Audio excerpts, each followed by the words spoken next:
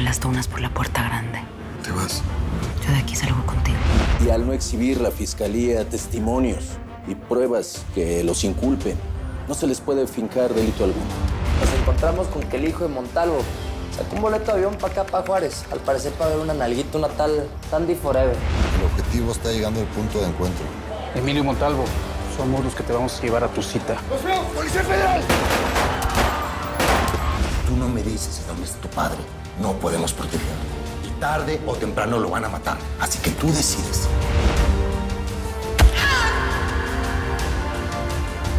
Policía Federal. Hasta que por fin se me hizo conocerlo, señor Montalvo. ¿Quién eres? Soy alguien que se enamoró de ti a pesar de tus mentiras. Eres un federal. ¿Cuál es el plan ahora? ¿Que nos sacaran juntos para poder seguirme? Es tu última oportunidad de decirme la verdad.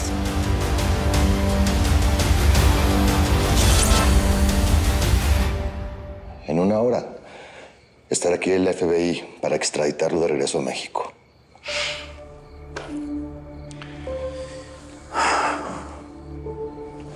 No sabe lo cansado que estoy de todo esto. Muy cansado.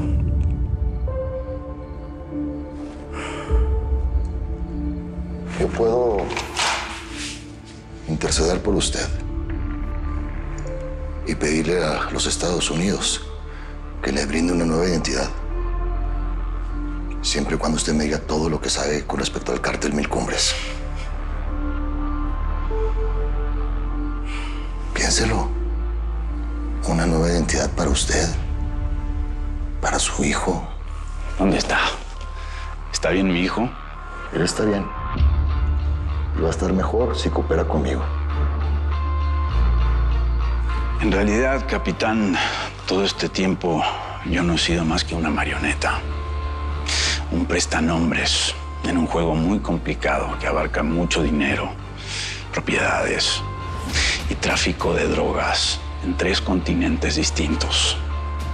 Pero eso me va a llevar mucho tiempo a explicarlo. Un rato. Bueno, podría comenzar por explicarme cómo es que Roxana Rodiles fuera en todo esto. Roxana.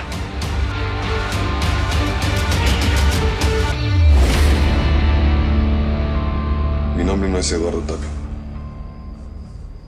Soy Daniel Laborde, teniente de la Policía Federal. Trabajas para él. Bajo las órdenes de Alejandro Ferrer. Sí. ¿Qué te pidió? ¿Que te acercaras a mí? ¿Que me enamoraras como una imbécil para sacarme información? Está convencido que a través de ti vamos a dar con el profesor y a desmantelar el cártel. ¿Sabes lo que tuve que pasar con tu capitán? ¿Sabes lo que me hizo? En lugar de llevarme al Ministerio Público, me encerró en una bodega y me torturó. Lo que te estoy diciendo es verdad. Y tú lo sabes. Sabes perfectamente quién es el capitán Ferrer.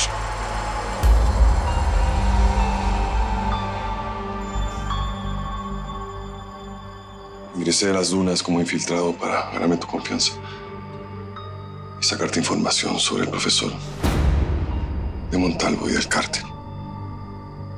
Pero cuando te vi, todo cambió, Roxana. Me enamoré de ti. Ya no quise saber nada más. Solo quería protegerte. ¿Qué crees? El capitán no me presionaba. Sé que lo hizo. Iba a las dunas a preguntarme qué había obtenido de ti. Me dijo que me había enamorado de ti. Tenía razón. No me importa qué hayas hecho antes. Yo te amo. Ya no tienes que mentir. Tú sabes que es verdad.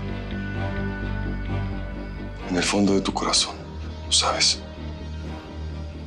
Órale. Dispárame. Mátame.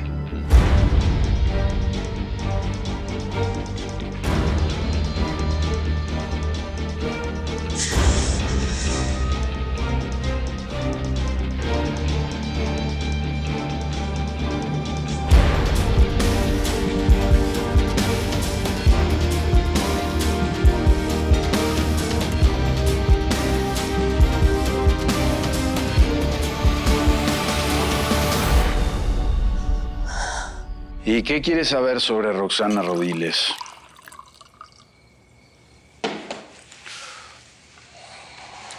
Se dice que ella es una víctima más del cártel Mil Cumbres y que su único error fue haberse enamorado de usted. Pero yo no me creo todas esas cosas. Para mí que hay algo más detrás de ella. Roxana Rodiles o también Andrea Núñez. Graduada en Economía y Finanzas en Princeton, bajo el nombre de Brenda Newmar. Ella es la hija y única heredera del fundador del cartel, don Nemesio Rendón. Hay algo que no estoy entendiendo. ¿Qué no se supone que ustedes estaban comprometidos? Yo he sido siempre para ella una especie de fachada. Nunca fuimos lo que se dice novios, aunque debo reconocer que yo sí me enamoré de ella. ¿Y qué sabe usted sobre el profesor? El profesor. Nadie lo ha visto. Nadie sabe quién es. Solo Roxana tiene contacto con él. Roxana y Daniel salieron de su cuarto. Se dirigen a la salida. Enterada. No hagan nada hasta que yo lo ordene. Creo que ya le he dicho suficiente. Si me arresta aquí, el proceso de extradición puede demorar meses. ¿Qué me ofrece a cambio? Ya se lo dije. Una mejor vida para su hijo. ¿Qué más quiere? Una cosa sí le digo, Montalvo. Yo no me voy a ir de aquí hasta que no me diga cuál es su verdadero nexo con Roxana Rodiles. ¿Por qué ella no escapó junto con usted? Por exceso de confianza o de poder. Nunca pensó que las cuentas en Suiza le trajeran tantos dolores de cabeza. Ella dice que usted fue el que le dio la orden y después le puso un 4. Mire, cuando me extraditen y pise tierra mexicana, el cártel de Mil Cumbres va a acabar conmigo. Si usted me garantiza protección para mi hijo y para mí, yo me ofrezco a comprobarle todo lo que le he dicho.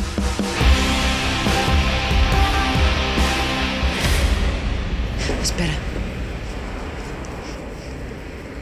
Ese coche está ahí desde que llegamos. ¿Lo reconoces?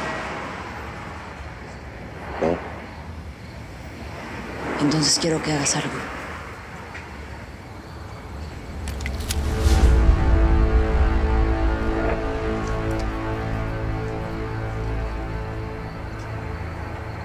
¿Qué hago con eso? Quiero que los mates. Es tiempo de decidir. Si estás conmigo o en mi contra.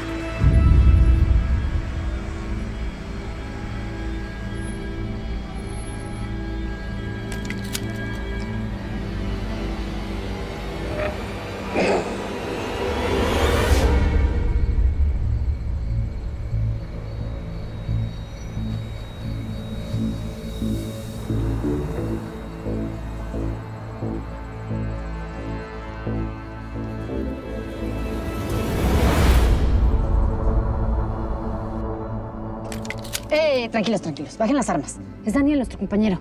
Quizás se logró zafar de Roxana y viene a decirnos algo. Tranquilos.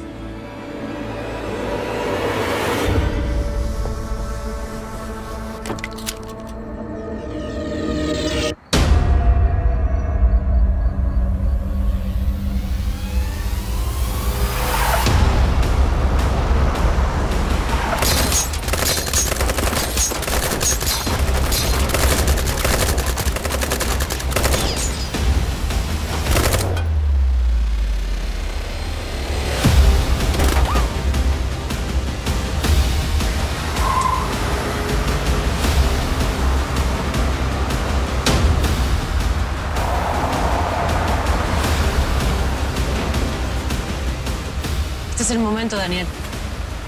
¿Vienes conmigo o no?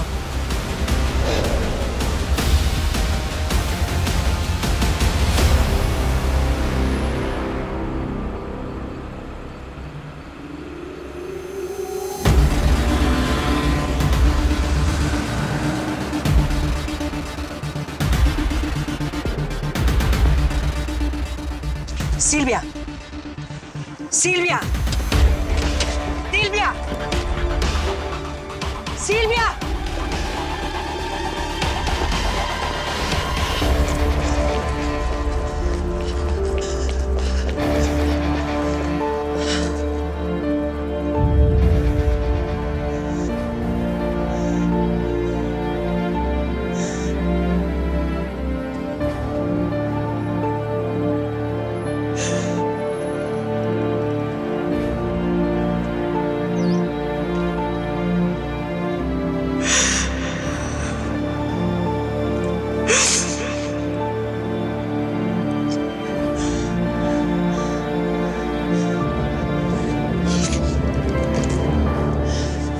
Encontrarlos, porque van a pagar por esto.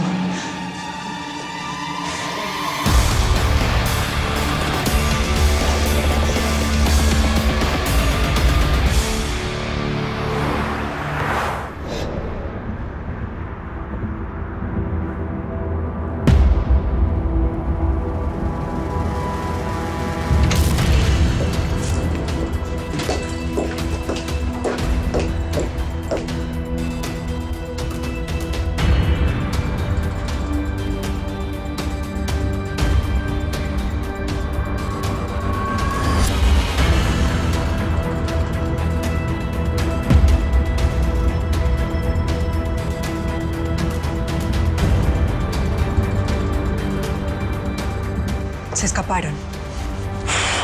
¿Cómo que se escaparon? Sí, Daniel se fue con ella y... ¿Y qué más, Olivia? Olivia, ¿estás ahí? 2 oficiales murieron. Y Silvia. Los acribillaron. Llego a México en unas horas.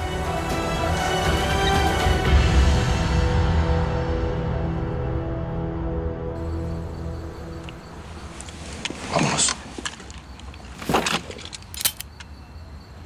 Lo siento mucho, capitán, pero tengo que matarlo.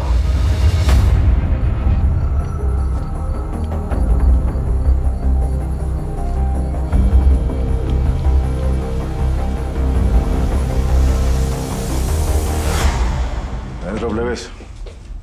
A ver, mamacita. ¿Ya viste que no necesitas médico? Aquí están los chamacos. Así que ya tranquila. ¿Estamos? Estamos.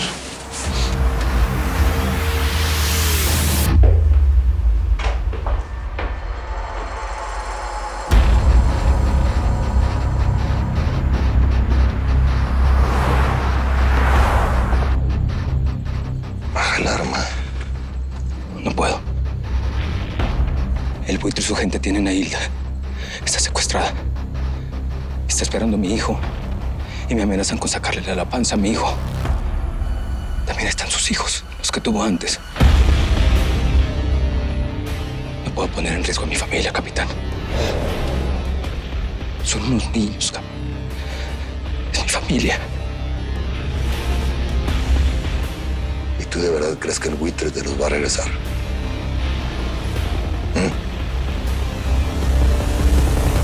Pues ni modo. Tienes que cumplir, ¿no?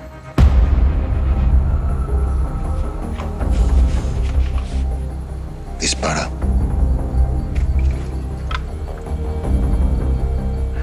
Pero si lo vas a hacer, hazlo bien.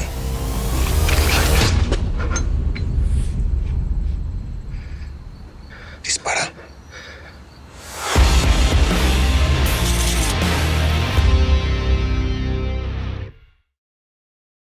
Dime por qué estoy aquí. Para Roxana, él es un policía arriesgado. ¿Qué hacías con todo ese dinero?